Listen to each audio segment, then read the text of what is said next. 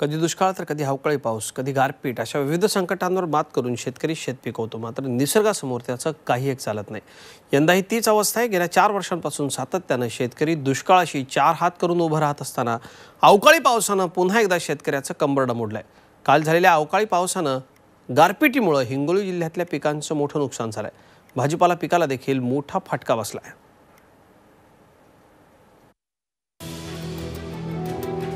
अवकाळी पावसामुळे वाशिम जिल्ह्यातील पांगरा शिंदे गावचे शेतकरी अवधूत शिंदे यांचा मिरचीचा प्लॉट उद्ध्वस्त झालाय.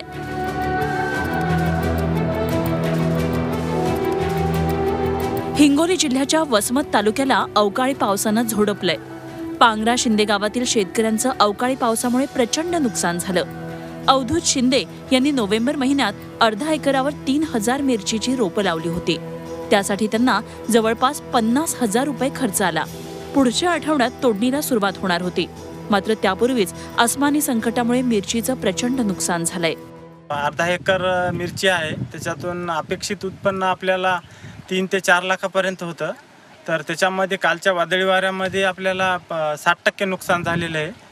तर त्याच्यातून आता सगळं हातचं गेलेलं आहे. शिंदे यांना 2.5 एकर जमीन असून खरीप हंगामात त्यांनी कापूस आणि सोयाबीनचं पीक घेतलं होतं. रब्बी हंगामात त्यांनी मिरची आणि कांद्याची लागवड केली. मात्र वादळी पावसामुळे मिरची आणि कांद्याचं मोठ्या प्रमाणात नुकसान झालं. गारपिटीमुळे नुकसान झालेल्या शेतकऱ्यांच्या पिकांचे पंचनामे करून नुकसान भरपाई देण्याचं आश्वासन कृषी मंत्र्यांनी दिलंय. त्यामुळे नुकसानग्रस्त शेतकऱ्यांच्या नजरा आता सरकारी मदतीकडे लागल्या आहेत. Gajanan देशमुखसह bureau report, Zee media, Parbhani. Zee 24 तास रहा एक पाऊल पुढे.